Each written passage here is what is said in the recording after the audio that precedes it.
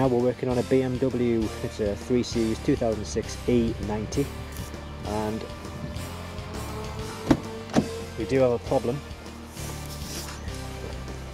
showing up on the dashboard, as I will show you. We'll just put the key in the ignition and start the engine.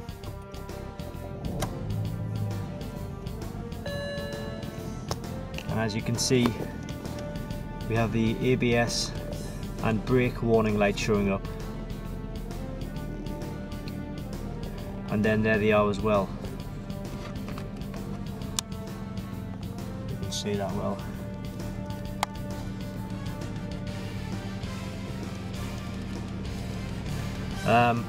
So basically what we need to do is hook it up to a scan tool which can diagnose the fault. And I'm going to use a diagnostic tool which will show you where the fault is, and then hopefully we can get the fault fixed and then reset using that diagnostic tool as well. Remembering it's a 2006 E90 BMW 3 Series. Alright, so we have the tool, the vehicle hooked up to the iCarSoft i910 scan tool. As you can see, this is the box for it here. And the error message that we're getting there, as you can see, is 5DB0, wheel speed sensor, supply rear left. So that's the fault code that we're going to look at. And then what we're going to have to do now is have a look at the, well, we're going to have to change out the ABS sensor for the rear left, and then see if that will clear the the ABS light on the dashboard there. So we'll change that over and see if we can get this fault dash light removed. So the first thing we need to do to check the ABS sensor is to jack up the vehicle and remove the rear wheel. Guys, vehicle's jacked up, wheel is off, ABS sensor. What we need to do is, if you can see this cable here, this is the ABS sensor cabling. So we need to remove that bolt there, and the sensor should pull out.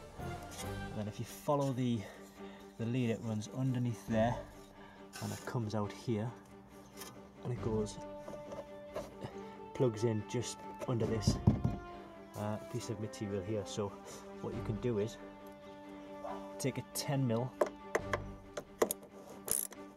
and then do this. Plastic. You see it comes off really easy. So you can lift this back,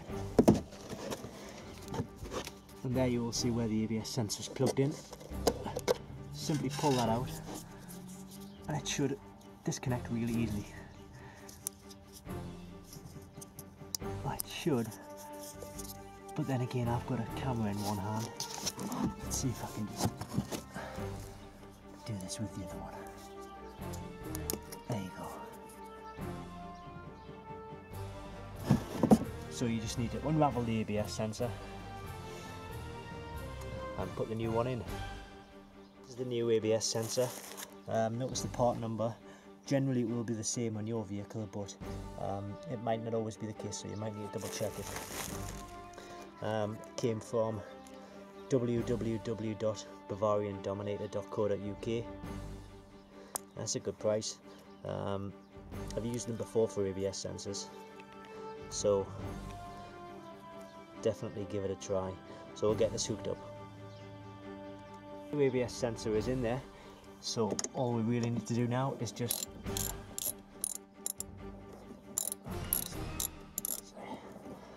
this back on, and then we'll go into the vehicle,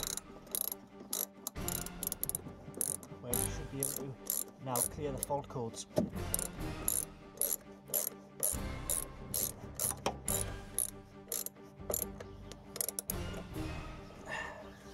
So we've hooked the new ABS sensor back up. As you can see, the ABS light is still showing on the dashboard, but what we need to do is go in and actually erase the trouble codes.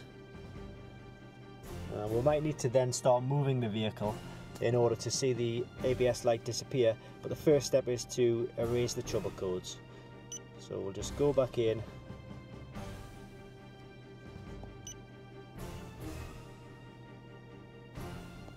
we'll erase trouble code,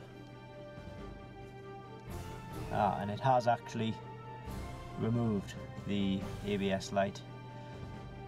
So that is a good success.